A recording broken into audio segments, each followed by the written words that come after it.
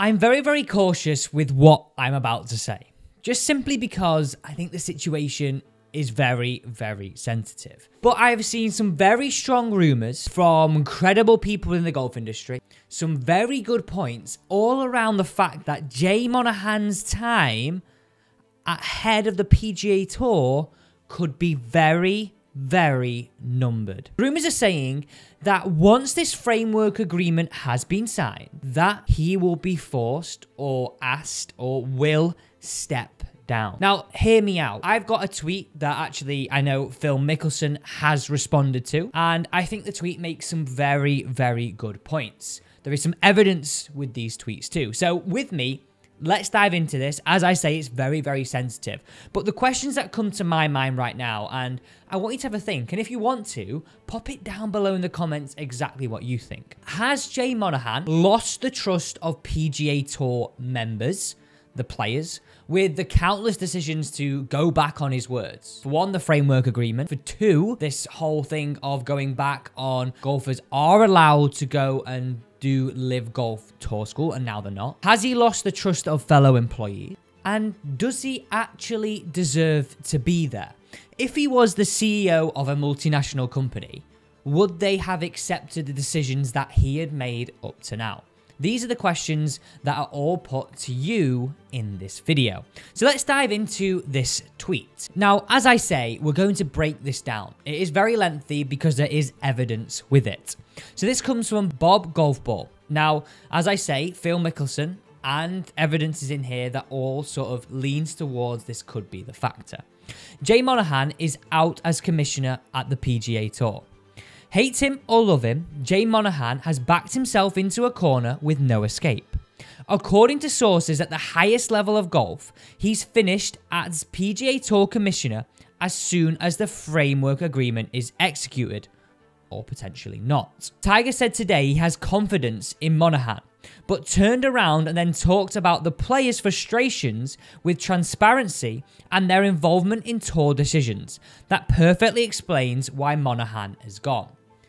Now, this refers to the first point that I said. Has he lost the trust of the players?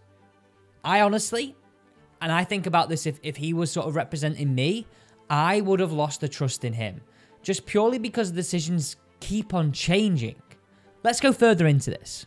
First, a leader can't survive if they're not trusted by its stakeholders in their organisation. Jay Monahan undermined their loss of trust with three critical groups that sealed his fate. Group 1, players who went to live. Okay, so he breaks this down into three groups. Monahan implemented a scorched earth campaign against the players who wanted to play live events. He cynically started a narrative that live players somehow were condoning the attacks on the World Trade Centers and the death of Jamal Khashoggi. In a sleazy and crafty PR operation, he dragged 9/11 victims and their families into golf, leading their families send a letter to live golf players expressing their outrage of participating in the new league. And the players were betraying the United States. In brackets here, never mind that the PIF invested everywhere and the US can stop it if they choose. He easily got the lazy golf media to go along with the storyline. The PGA Tour hired clout to trash live players, most notably Phil Mickelson, in a vicious PR campaign. Now, so far, what do you think of what he said? Now, the evidence here is he's just repeating words that Jay Monahan has used in his press conferences. Again, for me, underpinning why Jay Monahan could be losing the trust of players and fellow colleagues within the industry, because he has totally gone back on what he said. And the PR campaign now, which was rammed down our throat, looks very, very strange, doesn't it? The fact that now the PGA Tour are meant to be creating a new organisation with the same people. Anyway, let's go further on to this, and at any point, let me know what you think of these points. This is what I've seen on Twitter, across social media, and like I say, this is coming from a tweet that I am reading. So furthermore, but secretly, in one of the vilest and most scumworthy ironies, Monhan did all of this just a year earlier. He included in a series of emails exposed in court filings, trying to get the Saudis to bail out the DP World Tour. yet getting investment from the very people he was now trashing. So what he's saying here is that a year earlier, he was asking the PIF to bail out the DP World Tour because they were in a lot of trouble.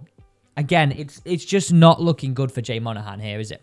I'm trying to detach myself from the fact that he runs a PGA Tour and think of this as if he's just running an organisation. It doesn't stop there. With these revelating actions, LIV players in a merged organisation would never trust him to lead. Totally agree with that. Group 2, PGA Tour players and employees. Most importantly than the players who went to LIV, he broke the trust of the PGA Tour players. And for me, this is the crucial point.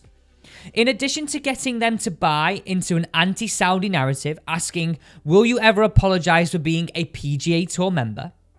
He threatened players with sanctions for going to LIV and fears of monetary fines. He orchestrated threats of losing official World Golf ranking points, going to players leaving the tour, which happened to all LIV players. Many PGA Tour players gave up big paydays from LIV, and that has cost them fortunes. I'll be honest though, I don't feel sorry for PGA Tour players, especially the ones that were offered fortunes. They've already got it. Let's be brutally honest about that. It then goes into this. Then, in one of the most stomach-churning, repulsive acts in US CEO, I mean, this is a little harsh, I think, Monahan secretly negotiated with PIF when he realised the gig was up. Jimmy Dunn came to the tour and saw the light. He started the negotiations. A truce with LIV was negotiated, but Monahan didn't tell the players about it. They were shocked, stunned, and angry at Monahan when he made it public. Remember, the PGA Tour is a trade organisation that is supposed to represent those players' best interest. Employees at the tour are disillusioned as well, morale is low. Reports say communication in the organisation is dysfunctional. This is telling in a repost of the tour's senior VP of communications, Joel Schum. I probably just absolutely butchered that name. He reposted calling for all current heads of pro golf to step down. Now have a look at this tweet here. You can see the Twitter account from Joel and then the retweet down below. This retweet says, a new column is out now. Here I call for resignations of all the heads of the 5 families of pro golf. Only 8 minutes standard. So there's a lot of evidence here. So let's just summarize that. He's gone through and picked apart what Jay Monahan has said and acted on over the last year to 18 months.